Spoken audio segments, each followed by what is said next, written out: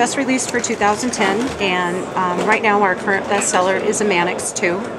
This is a USA made product using a crucible steel 154 cm. The Manix 2 features a ball bearing lock, and this locking system is essentially a free-flowing ball bearing that rotates as you use it. So what that means is that it self-adjusts. It doesn't wear in the same place over time.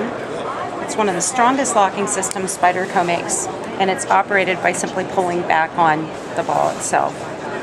This is a G10 handle, scale that's overlaid, you can see that, but overlaid on a stainless steel handle itself. And what we've done with this is a little bit unique. We've not done this before, where to create that jimping, again, that texturing, we've extended the steel handle scale just slightly beyond the G10, and then we've texturized it in two different places on the handle.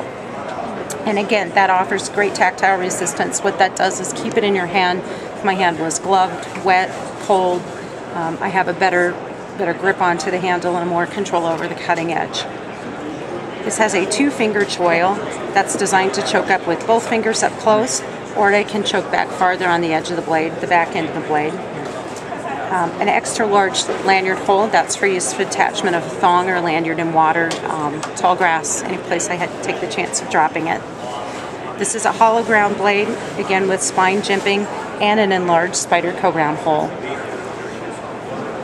The pocket clip is a left-right silhouette-shaped pocket clip. We find that the silhouette shape is a little easier on a pants pocket or the material, the fabric of your clothing. So if you tend to carry in the same place all the time, you're not tearing up your pants as much, because we've eliminated all the sharp edges on the clip.